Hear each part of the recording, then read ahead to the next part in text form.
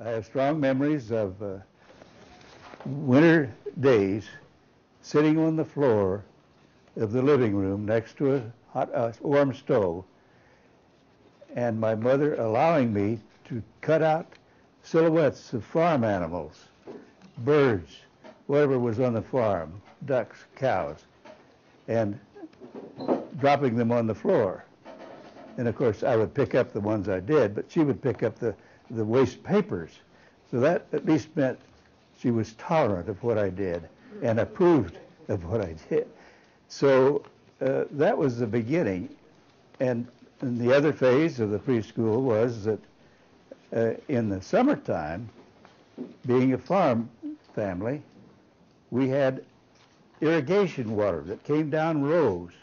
And if any of you know about irrigation, at least in those days, it was rather primitive. And the water would come down after it went through the rows and go into what we called waste ditches. Literally it meant leaving the water to go and dissipate on down further drained ditches. I discovered in the summertime that I would go out next to the porch. We had every farmhouse had a porch, and our porch was no exception. There was a swing in it, and also this ditch was just beyond a road to a place where I could find the best mud in the world after the water in the drain ditch had a chance to dry up a little bit. And the mud was unbeatable. It was great. And that was my introduction to ceramic sculpture. And I discovered later on, when I was in my 20s, that actually that clay was excellent clay. So it was a great source of fun even in my more mature days and where I had learned something about ceramics. As I got a little older and went to school, that had great opportunities too. And the opportunities there were mainly that there was organization. And I was, again, still retaining an interest in sculpture. They gave me a block of plastiline, and I imagine there was not more than a quarter of a pound. I don't think the school could afford to give every student any more than that. And so the plastiline was introduced to me. And then they had school exhibits, and the teachers kind of pushed me along a little bit, and we entered contests. And the contests were usually sort of like county fair, even a state fair, where you would have representatives from each class doing work that would be something that the school would want to show during the fair. And so those were great opportunities. Finally, I moved on into high school, and in high school, I found greater opportunities. The teachers were naturally, we had a traveling art teacher. The town could not afford a system that would allow real traveling teachers to go to the grade schools. We had to use the hope. We had teachers that were interested in art and would be able to present it in a way. But now we had professional art teachers who were trained for that. Some for painting and color, and none for sculpture, unfortunately. But that was a great addition, being in high school. I discovered that that there was an opportunity also. There was a magazine, which I happened to be able to buy. I paid for it myself with money I earned on the farm. And it was an open road for boys. And it left a problem. Every month, there would be somebody that needed to be saved in this event, like a guy maybe falling in a crocodile's mouth or something. And how are you going to save this guy? He's already headed for it, you know. And the object of the young artist or the cartoonist was to actually save this particular character in whatever situation he was. And I happened to send drawings, sending in the contest, and darn if I wasn't accepted and even won some money. And that money I utilized to buy a correspondence course. I got a letter in the mail from a guy called himself W.L. Evans, Seagar's cartoon teacher. You probably have no idea who Seagar was, but Seagar was the cartoon originator of Popeye. And Popeye, when I was a kid, was a very important strip. And I loved it. I looked at it every day. And here this W.L. Evans would send a picture with Popeye on the outside that was every bit as good as Seagar could do. So it was it was a wonderful opportunity for me. And so high school, then went into college, and I chose two schools. The first school was called Western State College, and I thought I had a rather reasonable, good art teacher there. But the Depression came on and was well on at this stage of my schooling, and the problem of staying in school without money was not a very likely thing to do very long. But I went to Colorado University. We had what we called a co-op house. Stayed in it was in an old frat house. And they called us the Communist Club. Well, there wasn't one communist in the whole batch. But it was using the system of cooperation to stay in a place for a reasonable amount of money by doing your share of work in the house. But even with that, I ran out of money because there's a slight tuition. It wasn't much, but I needed enough money to keep clothing and keep everything going. But I did do more advanced artwork there too. But I didn't like the teacher very much. He surrounded himself with beautiful girls, and they didn't pay much attention to us. And so that was the end of my schooling as such. And then I was, I guess, moping a little bit, and my older brother, who graduated from Colorado University and also studied art, but he was studying education with a real fervor because artists at that time were being supported by the government. We had things called PWA, Public Works Programs, WPA, Works Progress Programs, all kinds of things. And the artists at that day were actually painting murals on courthouses, things that would fit the area or the era. And there were no famous American artists. Grant Wood, the whole batch were doing things like that at that time who weren't being helped by the government. After the Depression was over, they became who they were. They were really qualified artists. But that was an important era, and it meant to me that I had to do something. Wait a minute, my brother says, you don't go around moping, and my mother joined in with him and says, Blaine, you can draw, and my brother says, you can draw as well as any of these guys, so send in drawings to Disney. I said, oh, I've never been to art school. I don't know. I can't ink like those pictures that I see, the movies. I love their movies. But I said, I can't ink like that. But they said, go ahead, send in drawings. Well, I sent in drawings and forgot all about it. I was 20 years old when I sent those drawings in.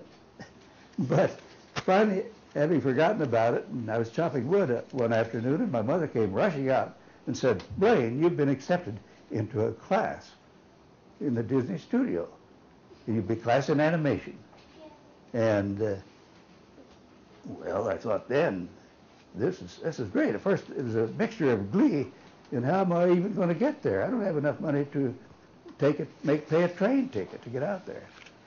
So I borrowed $200 from the Rotary Club and another $200 from a friend of mine's mother, who was a big cattle rancher. They had over 50,000 acres of cattle acreage in Colorado.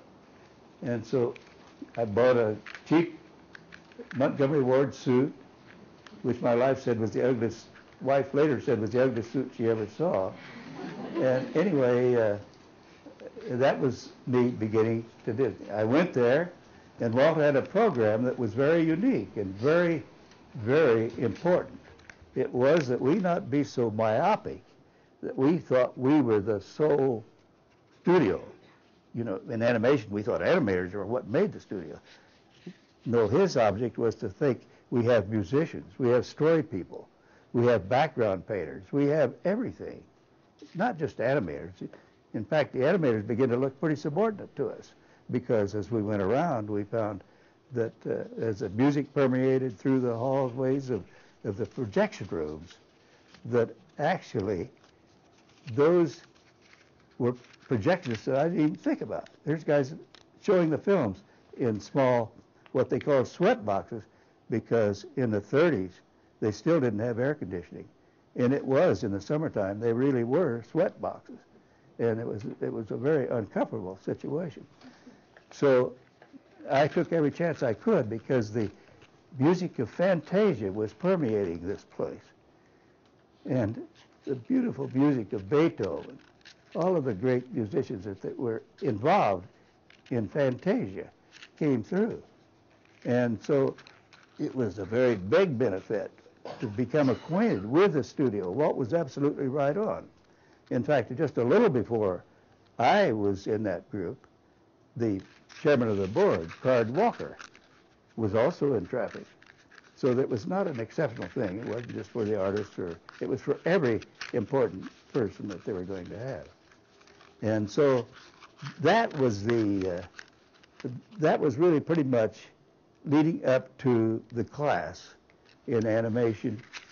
And the object there was to go into the animation directly because, in contrary to being taught, they had spent all of their main money on a new studio in 1940.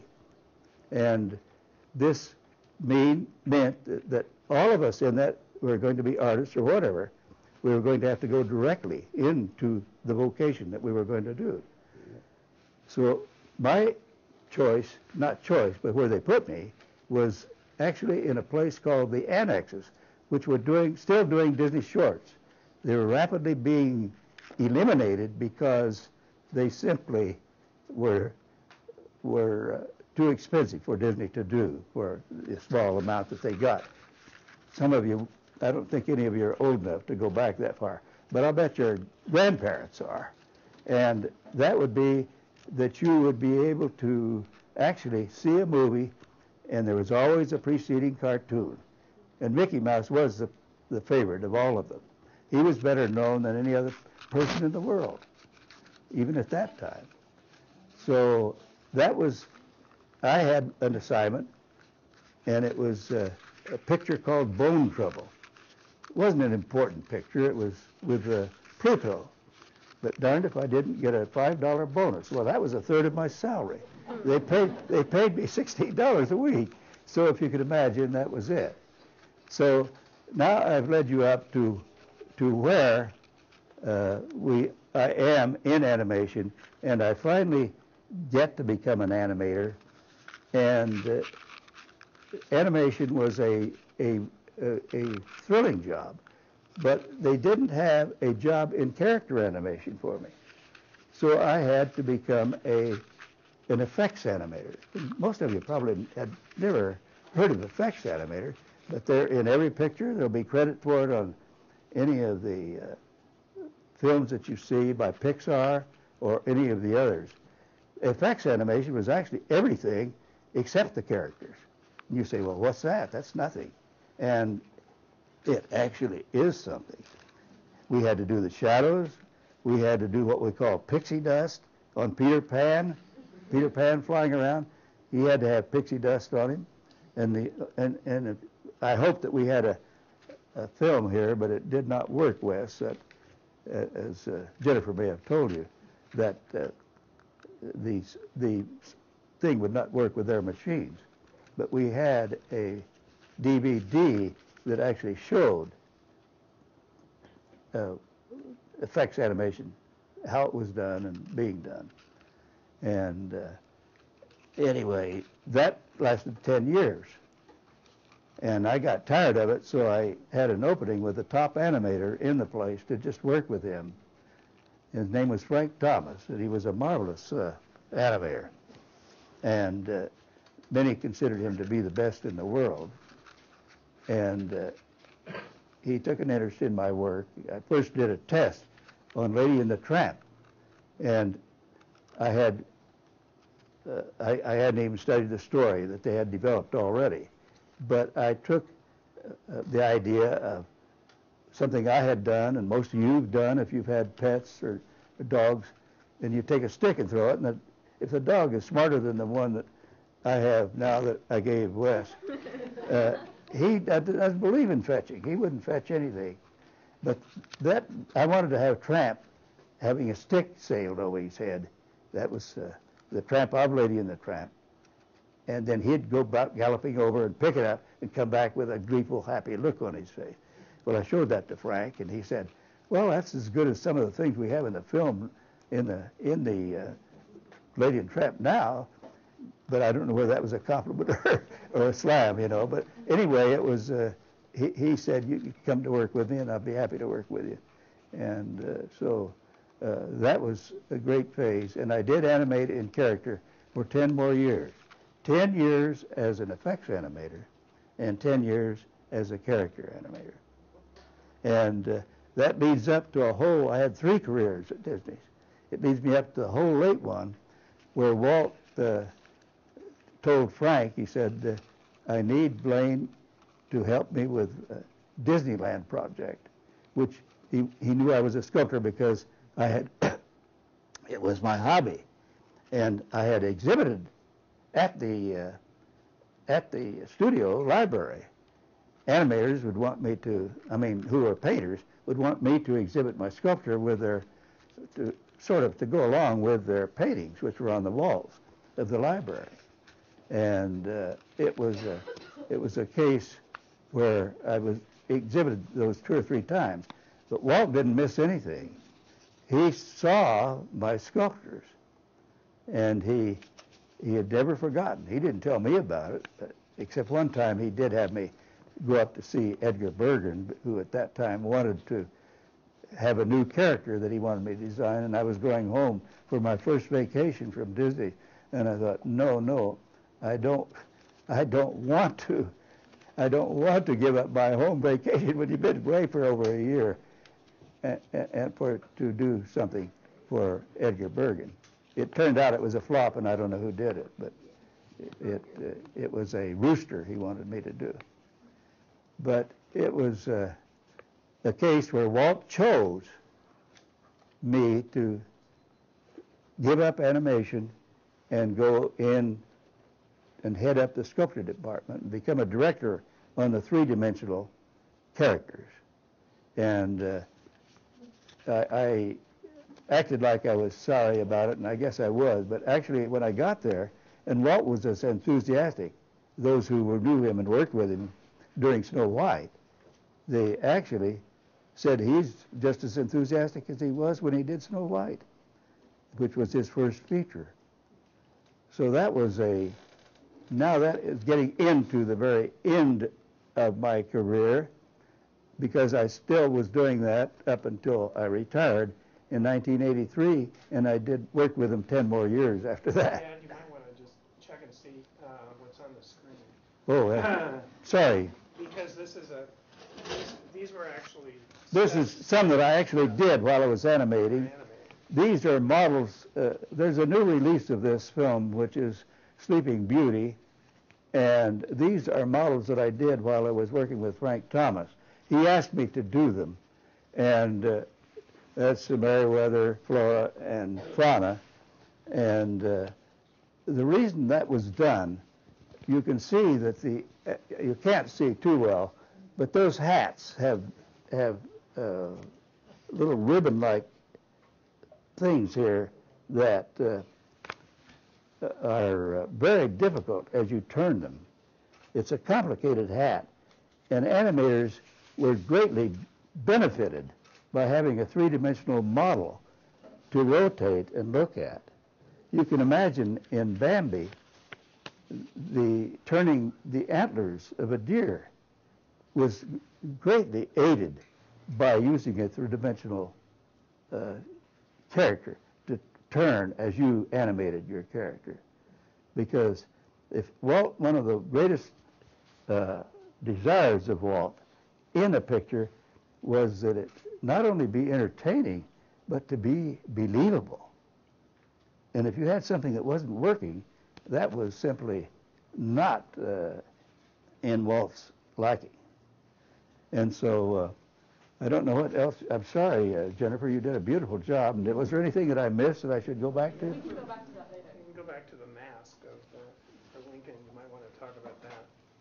Okay, well, thank you, Wes. Oh, this, this was, I was standing just watching Walt as they were filming the Disney night show. I think it was on Sunday night. And the project that we were working on at that time was Lincoln, and he wanted me to, he called me up there, and he had lines about, I had told him about where I got the mask for that. It's a mask, a life mask of Lincoln. It was made in 1860.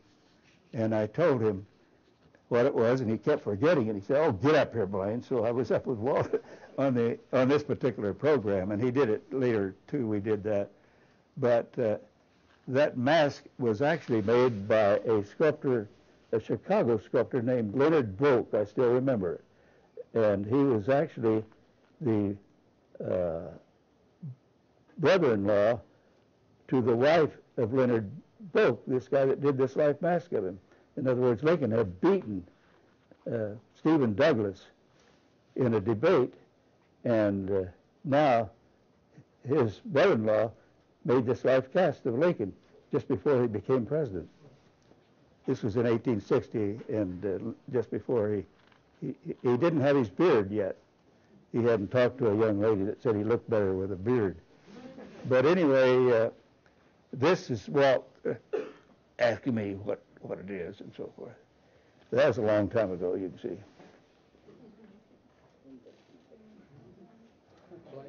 Yes? Will you talk about these? Oh, yes. Now these are what you call fairly contemporary work. Walt died in 1966. He was just 65 years old. He was a heavy smoker, and I hope none of you are. But anyway, he really suffered a lot from that. And even that's one of the ways we had recognized him coming down the hall, was that he would have this cough. It was almost like a gesture of his own kind of getting us ready for him. It was sort of a courtesy, I thought, in those days. But we'd know what it was. But this is a bust that I made of Walt. And we have quite a few of those around in different places, and I can't tell you where they are. But we have a very similar head on the statue that I did. I don't know how many of you have been to Disneyland. Most people? Disneyland, before you get, you walk to the castle, and this statue of Partners, thank you, stands in front of the castle. And you'll see the head is virtually the same because I still had to use what I thought Walt looked like. And Mickey, of course, this is right in front of Castle, where you go to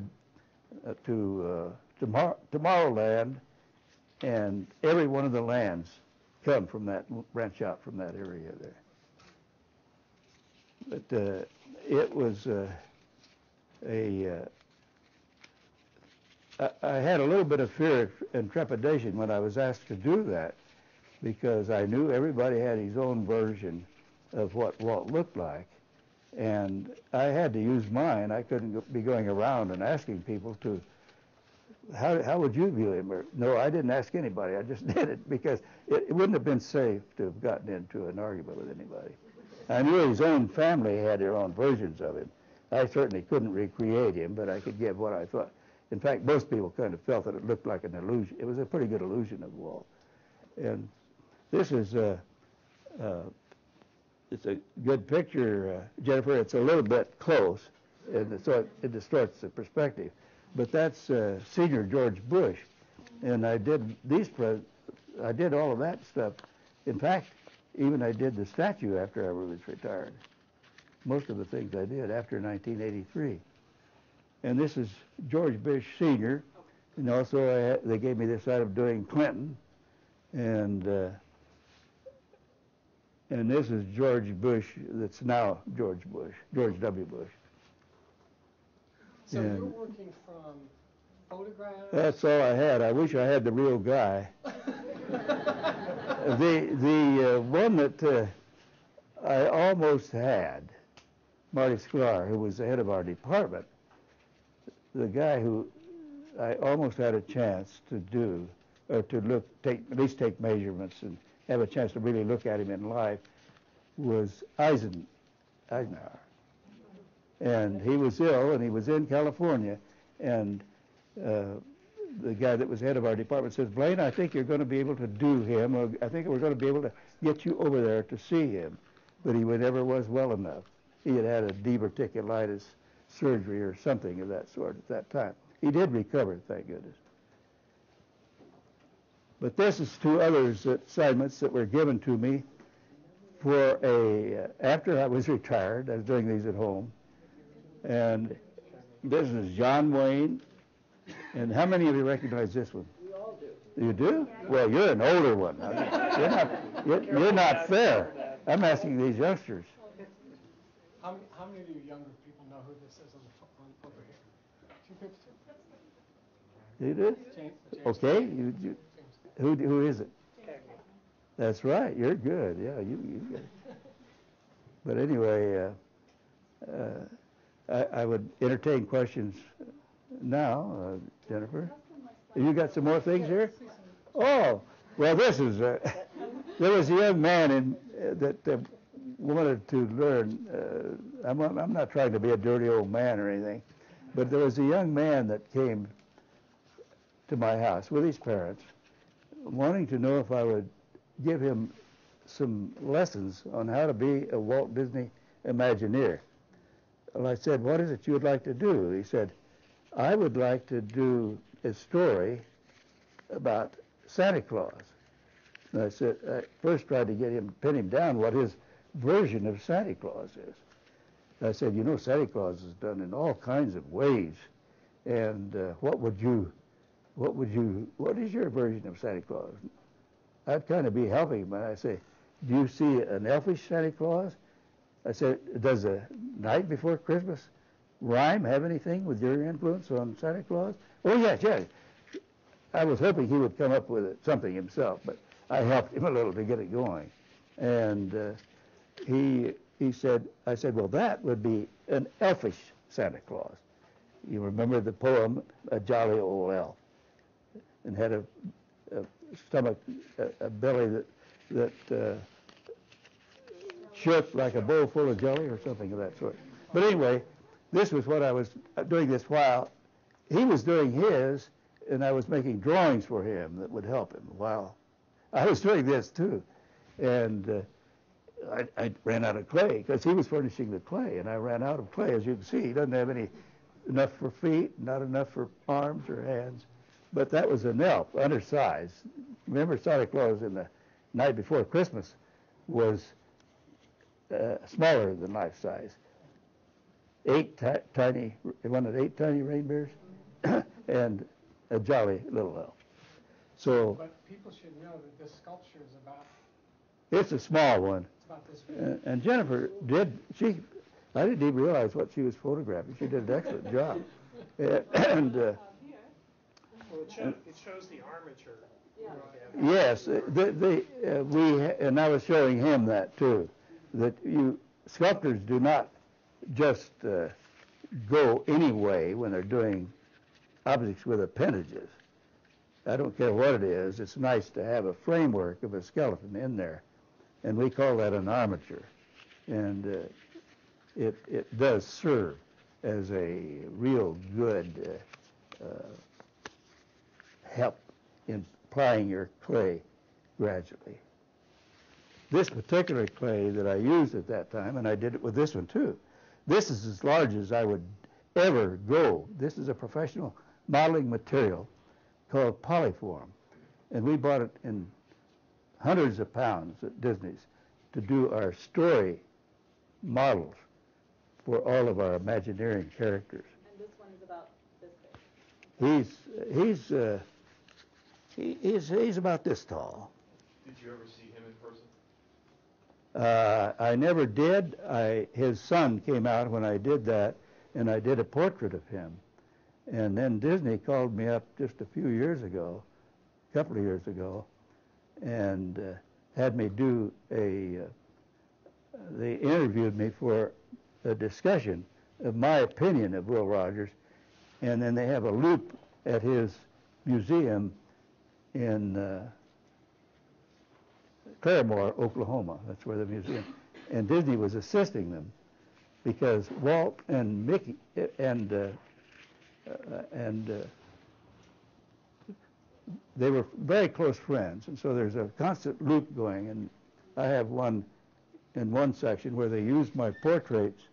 This one, which was really just later used as a actual audio animatronics figure in a show called American Adventure.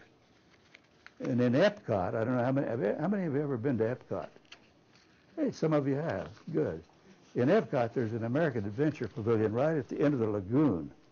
And in that one, we have a show that is about the United States, and even the troubles and everything are done in one form, either in audio animatronics characters or something. Well, my job was to design the characters that we did. And so I have one like that, of Will Rogers, up on stage, and until one day his whole arm fell off, but it was a sad thing, but he actually makes a rope twirl. Will Rogers was a heck of a very fine entertainer, vaudeville entertainer, using rope tricks and all kinds of stuff, throwing ropes and the whole bit. So, Blaine, when you talk about the shows at Disneyland, I don't have a picture of it, but what you were doing there while you were actually working there was making characters like this for the rides and for the shows in Disneyland, right? That's right. All of these things had a goal. Actually, John Wayne is on a horse, and he's making a famous line. I won't attempt to try to say what it is, because it wouldn't sound like anything you'd ever heard. But he is on a horse, and you see him, one of the first things, in a show at they call it a great movie ride, which is one of the important shows in this. It's actually MGM, Disney MGM. It's actually a whole new theme park. We have 4 theme parks at Disney's, Walt Disney World, and one of them is the Magic Kingdom, which was the first one, which is a copy of Disneyland. And then there is a theme park called Epcot, which was the next one. And that's the one where this and other things were. And even, well, actually, I had a lot of good information to go by with Ben Franklin. And we had a wonderful sculptor who was a French sculptor, came out and did Ben Franklin and some of the great presidents. And I even used a lot of help from him on the George Washington that I did. And so, when you're doing this sort of thing, you use as much help as you can get, because we don't have, it's just not possible to have all of the information you need when you're going to sculpt a portrait of somebody. Blaine, I'd like for you to talk about this whole notion of Imagineering. For your students, you kind of have to remember when Disney started, it was totally radical new art form. It's, we all accept this. We all watch cartoons. Everything that happens on a computer. But at one point, none of that existed. So when Disney started this was like nobody could have imagined this. And when he did Fantasia and combined drawing all stuff, this was radical art form. And it's taken years, of course, for for cartoons and that kind of work to be accepted in the art world, and that's a whole other thing. But could you talk about what that was? Sure. Thank you, Dane. That's I appreciate that. Actually, Imagineering came after the first word that was used when they told me that I was going to have to give up animation, which I dreaded, and go over at WED Enterprises. And WED Enterprises did not describe it nearly as well as you just came up with the actual word that it became. WED Enterprises was after Walt's three initials, W-E-D, WED. And that's where I was going, to WED Enterprises. It was his own company at that time. And this man his vision was absolutely beyond belief. I was in awe of the guy, actually, because here he is, a man that left school when he was not more than 15, and he had a partner who's actually the grandfather of two Irish boys, John and Larry, here, and also Leslie Iwerks, who is a very well-known documentary artist. And it was that two combination, Walt Disney and Ub Iwerks, that worked together. Iwerks lived a week longer than Walt did. And it was just a great thing what they were able to do. And I asked Ub one time when a derogatory write-up had been written in, of all things, in a book form of how Walt didn't deserve the credit for what he was, had been told, people had told other people what he was, this great genius. He said, no, he says, the genius was Ub Iwerks, the grandfather of Larry and John. And it was a case where I went to Ub and I said, Ub, what do you think about this? He says, it's a lie. He says, everything's a lie. He says, I knew Walt was the idea man. I knew he was a genius when we were 18 years old. They started together at 18, of all things. And doing one thing and another in progressive tendencies toward trying to do something better. And the name, getting back to your question here, the name Imagineering came after being mulled over a lot, not only by Walt, but others, that what is it? It's engineering. It's animation. And it became Walt Disney Imagineering. And it's far more romantic than WED Enterprises. It's a little more descriptive, in my opinion.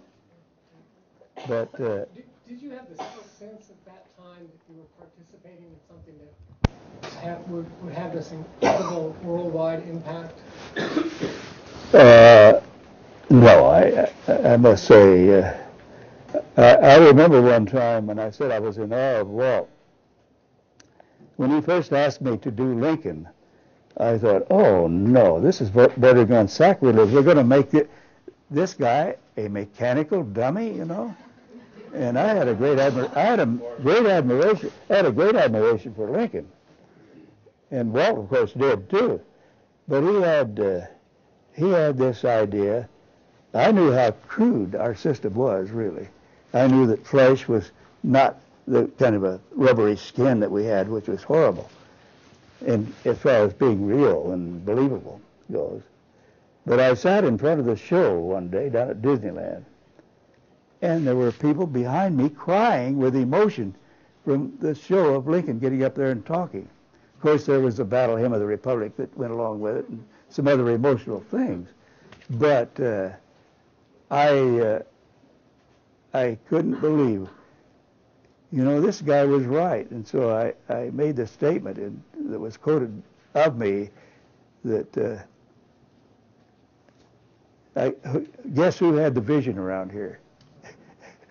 Blaine Gibson obviously didn't have the vision. Walt could see that the people would see it with more imagination than perhaps I give them credit for, and make it really believe that for a while Lincoln was there talking to them. Do you all know what he's talking about, this, the Abraham Lincoln sculpture? It first appeared, I believe, in 1964 at the World's Fair in New York, right? Well, it was... Abe Lincoln stands up. Yes, he does. It had never, ever been seen. No, it was really... there are some things that can be very, you could say, tragic, but in this business nothing is tragic. It's just that we're not perfect. Our business is not perfect by any means, but I was there one time, and Lincoln got up and he sat right down. He went up and down and up and down. And so I said, went around to find out who the guy was running the machine, because they get to thinking about something else, and that can go on, and it really can really ruin the program for people that have come there.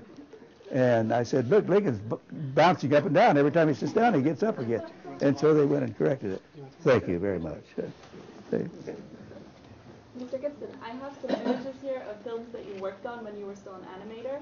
Could you just quickly talk about the characters that you animated in these? I'll be happy to. And any questions about animation, thank you, Jennifer. Blaine, would you look at some of these? I did not do any of that. That was way beyond me at that time. But these were, thank you, these were atmosphere artists. Every time we did a picture, we had great talented, that's why there's always going to be room for people that can paint and draw and have ideas. There's always going to be room for that. But the first thing that I worked on, that's how this came to be and how you got this, is that I did in-betweens on flying horses, starting from way up here as little teeny guys and coming clear down here, and where they land is filling up the screen with a mother flying horse, and the little ones following. This was done, I was doing in-betweens. Have you got any idea what an in-betweener is? Yeah. Do some of you do? Do you know what it is? Between the original drawings. It's the very last in-between. It's the bottom of the totem pole of evolution of becoming an animator. You're doing the very lowest job that you can possibly be doing and still be in animation. And that's where they sent me when I won that little award of $5 for getting my scene done on schedule, under budget. But actually, these things wouldn't work without those in-betweens in there. It wouldn't jitter, but it wouldn't be quite as smooth. Because when a thing is sailing through, when the animation speed is beyond a certain point, you have to have in-betweens, or it'll even jitter. So that's the function of an in-betweener. But fortunately, you don't stay an in-betweener. You get up to where you can do the guy that's the breakdown man. He does the one with maybe a whole chart, and he does the one of those in the chart where there's 2 or 3 drawings to be left. He's pretty good. He thinks he's pretty good, but that's not good. The assistant has to do the very final first drawings that represent the animator's drawings. And she's put up an image of it. Oh, yeah. Well, yes, that probably wasn't my scene, but I worked on 101 Dalmatians also, as well as Sleeping Beauty, and did get screen credit on it. But I was not the star animators. The star animators would, they would always throw you a plum or something. You would get a scene where there's a little bit of dialogue. I did have scenes with dialogue in this one, and also in Sleeping Beauty.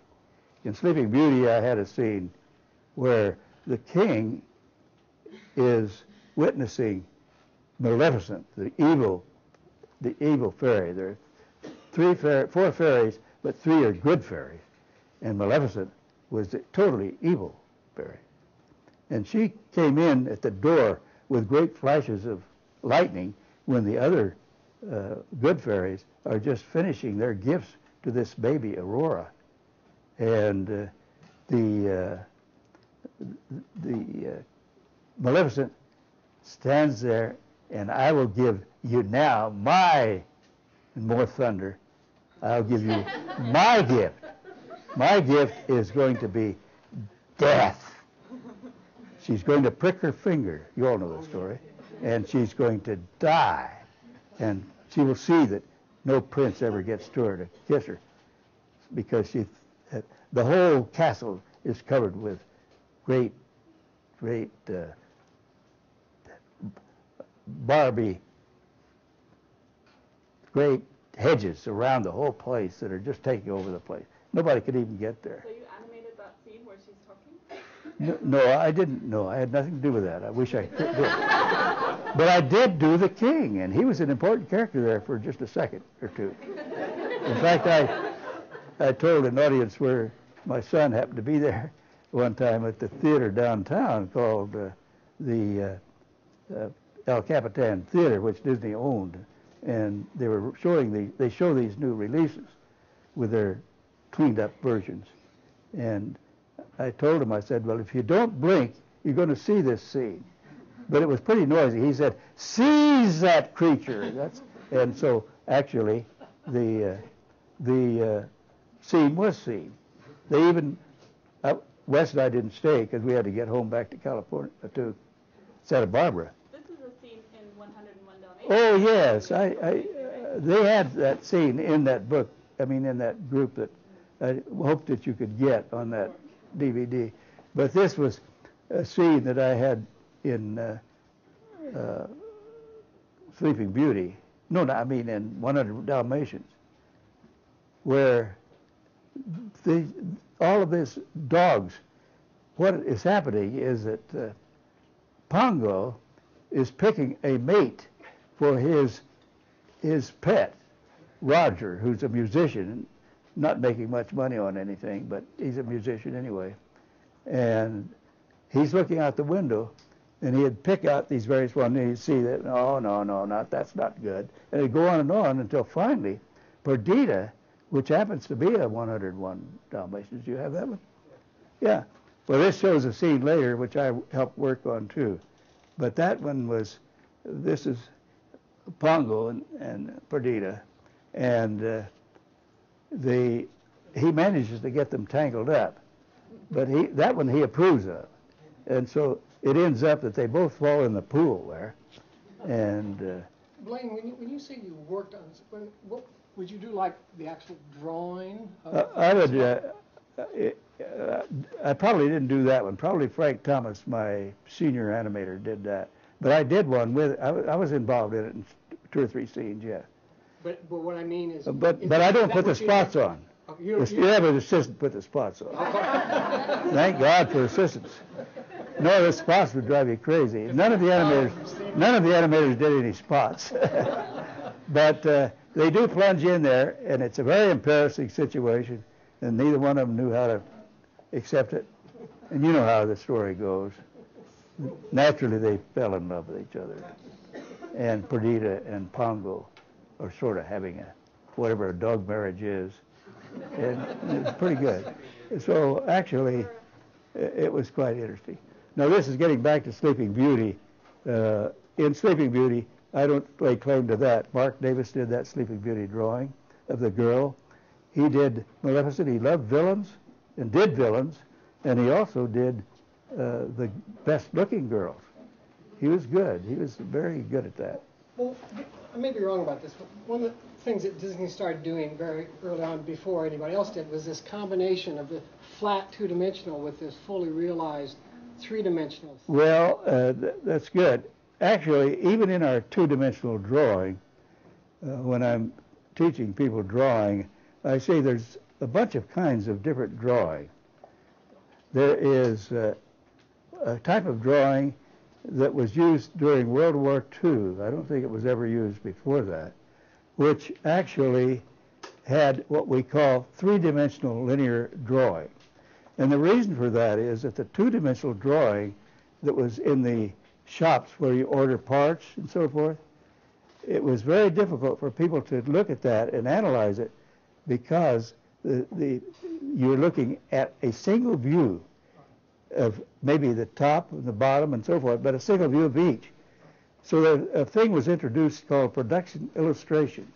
So some of our Disney draftsmen went to work on that, because they would draw these nuts and bolts, showing them in 3 dimensions in one drawing, so that any guy off the street could see what it was like from this drawing. They had trouble analyzing it from the mechanical drawing. So these are some drawings actually. Thank you, Jennifer. These are some drawings that I mentioned earlier about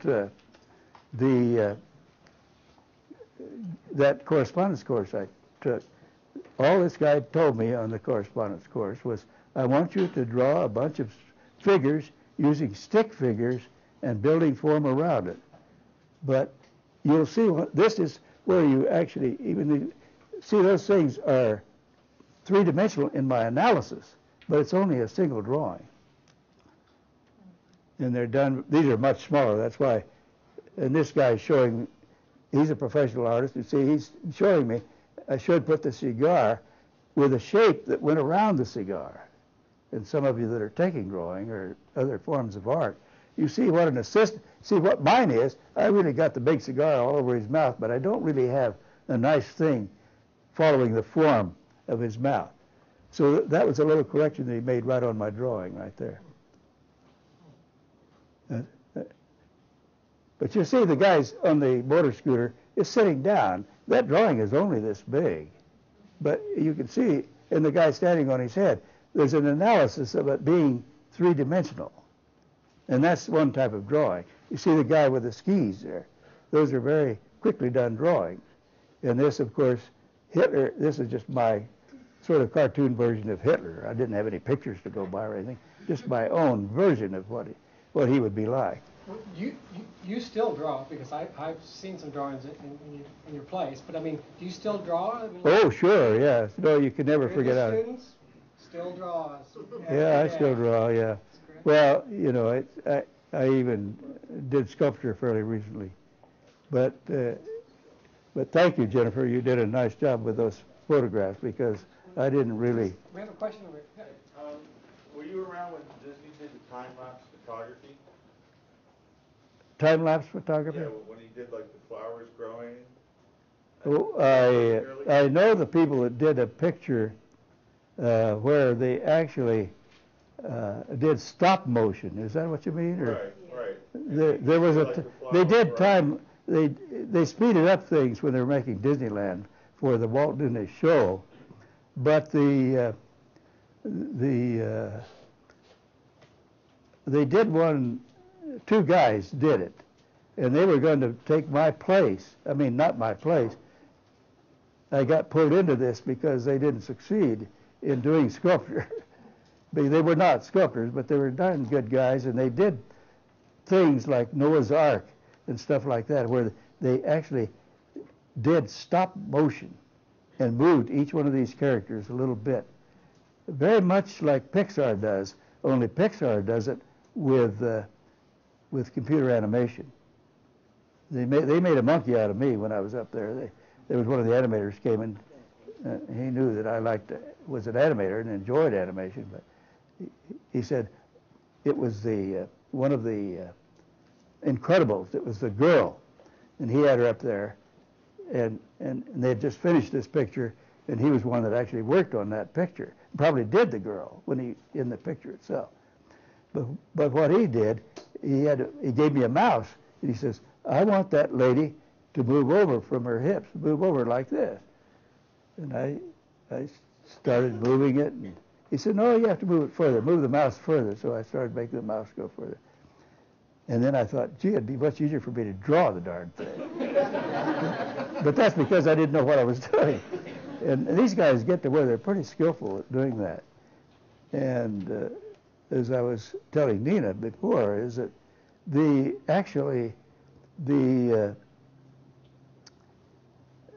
animation in Pixar is contingent on a sculptor. The sculptors actually make a form. Don't worry, they don't necessarily create it all themselves. There's a lot of good artists that get in on it, including John Lasseter and the very top guys. They get in and help develop the character. But the sculptor, because he's a sculptor, can get it into 3 dimensions. And this is a field that I'm sure Walt would have highly approved of, because believability is there in the 3-dimension. It's no longer trying to make something 3-dimensional. It is 3-dimensional. And the sculptor, having contributed to that, has made it possible for a computer to scan this and build what they call the wire form. Some of you may be already all ahead of me on this. But the wire form is a thing. It'd be like a cage, but a 3-dimensional cage of the character. So you think Pixar really kind of picked up the ball from like Disney? Who do you like? Well, I'm extremely fond of Pixar. Right. And I happen to know that John Lasseter and Brad Bird and others that are there actually got their training at Disney as linear animators. So already I have a respect for them. But they go and with this process are able to carry it. I'm sure Walt would have approved because it has believability to it. Ratatouille, I thought, was a great example of that. I think it was a very highly sophisticated movie and story. And you might say, well, I don't like, it revolts me to have all these rats running around. And certainly having them fix a meal for you. But it really was an amazing situation. Blaine, would you have any words of wisdom for our students in terms of like a career in the arts, spending a lot of time? Well, I can't exactly equate what happened to me. I did the same thing, and I tried to kind of tie that in a little bit in my prescale work as I did when I was in my 70s later on when I was doing much of this stuff that Jennifer was able to photograph. I don't expect that, and I don't expect to have your career set when you're 20 years old. But I will say this, that I was blessed with the good fortune of having an entrepreneur like Walt and his cohort of iWorks, who both were without question exceptional people to begin with. And when you have that, they set up something that gives you something to shoot for. Even when I was a farm kid, I would go after the cows at night, be up on the prairie, and I'd look across and think, yeah, it'd be wonderful to sometime work for Disney in California, but it wasn't the remotest possibility, I thought. I was about 12 then. And by golly, it was a possibility. The thing that I'm sure all of you young people would like to see an example, and I hope I have given you a little bit of it, of how you correlate what you learn in your art schools and fit it in to an applicable situation where you can make a living at it. I don't know anybody that wouldn't like to make a living at art, that wants to be an artist. Well, I know a lot of people wouldn't want to be an artist, yes, but at least you would, yes? When you were a student and you were developing your drawing skills, did you do a lot of light drawing, or did you Yes. do it from cartooning itself?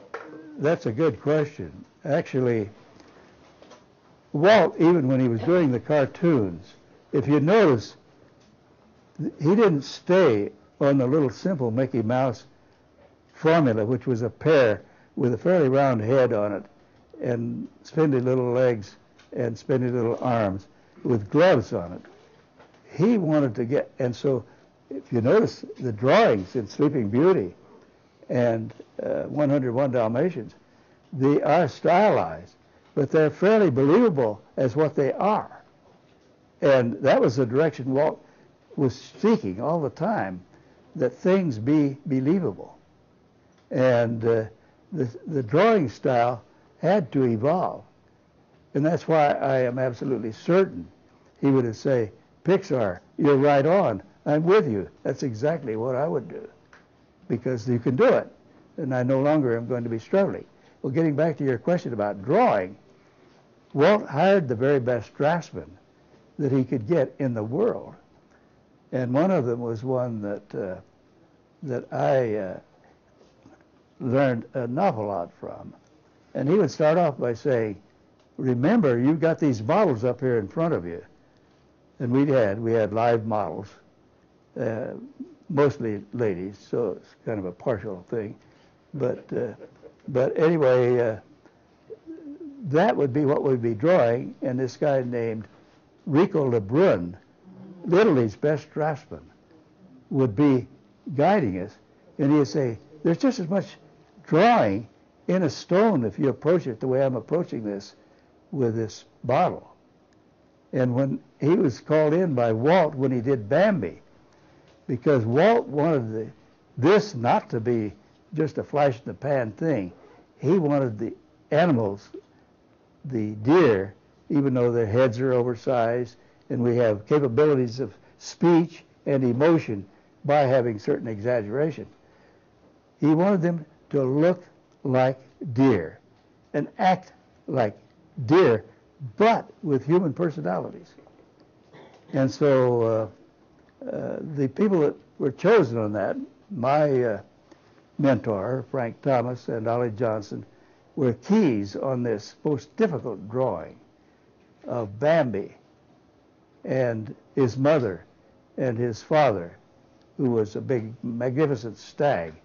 All of those things were drawings that had to give the feeling of being real animals. And yet they had to have the human emotion. And I think Walt really liked Bambi pretty well because I think it just about reached that. But our drawing with Rico Lebrun was what contributed to that. I don't mean my drawing. I was just a beginner at that time. But that drawing of my mentors was absolutely wonderful. And Frank Thomas did a scene that some of you may remember if you've seen Bambi, where Thumper is teaching Bambi how to stand up on ice. Well, Frank, being such a brilliant man, someone told me one time he was the most brilliant man to ever come out of Stanford. Well, I could believe it. It may be just a phony tale, but anyway, he figured out that with his great analytical mind, that Bambi, on these stilt-like legs, which deer have, on ice was going to be the most awkward thing in the world. And he made him look awkward. He slipped and fell, and Thumper, who was a little agile rabbit, he run around there and try to help Bambi get back up and that sort of thing. And so it was an achievement that we look at and we're entertained by it and we say, but we don't really know the thought process that was there. It was a very deep thought process and a very brilliant group of men that were working that out, because analytical thinking was absolutely necessary.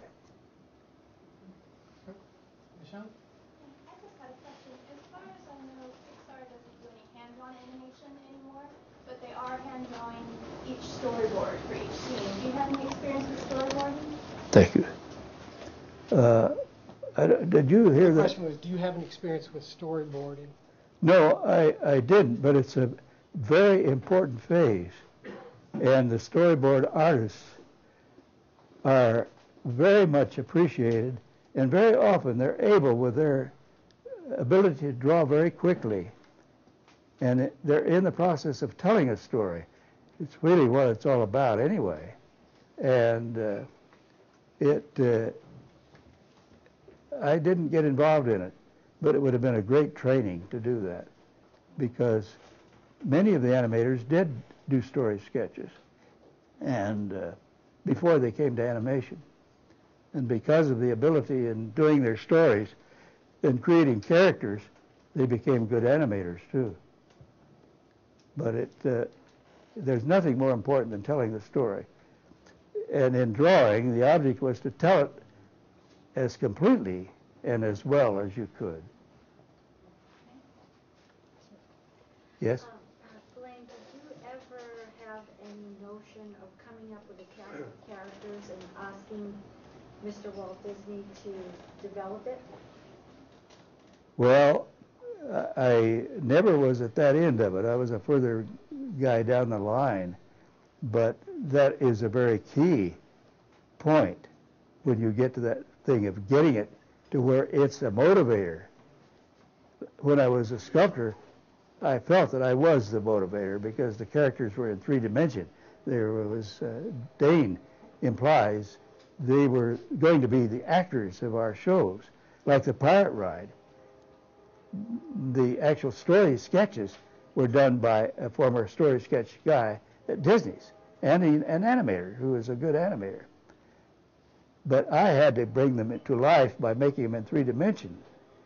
And I'll admit that sometimes in that development that my wife and I would go out to dinner sometimes, or maybe to a theater or to a church even, and I'd see a character that was, boy, that's going to make a good pirate, you know.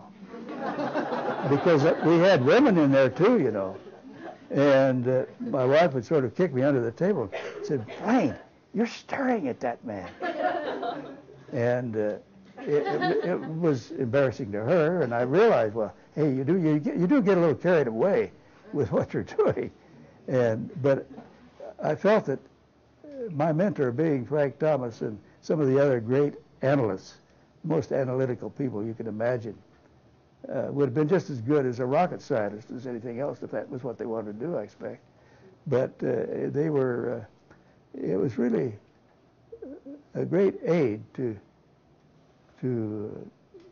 have that formation period. Thank you. Do you have any other questions? I know it's getting late, it's hot. Well, first I want to thank you, but I just, after we thank that, there's a couple things housekeeping things I want to bring. But let's thank Blaine Gibson for being here.